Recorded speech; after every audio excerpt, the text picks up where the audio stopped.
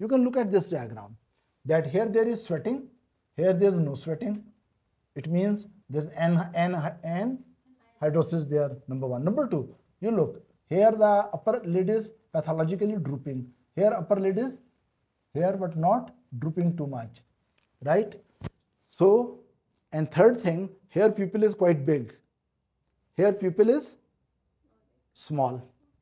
So we say that three classical features of oculomotor sympathetic fiber failure is anhidrosis,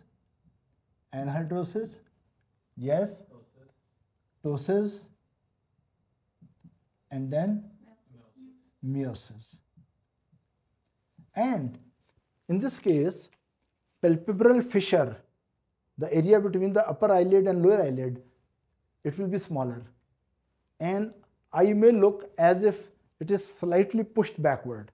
That condition is called anophthalmos. So there may be apparent anophthalmos. That anophthalmos, that apparently due to smaller fissure, it appears as if eyeball is slightly sunken in the orbit as compared to the normal eye.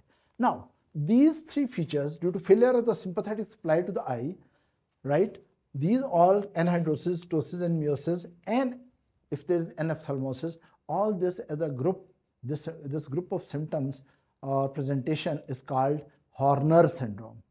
This Horner is with H. It is not Horner syndrome. It is not Hor. No, it is Horner, from Horn. Horner's syndrome.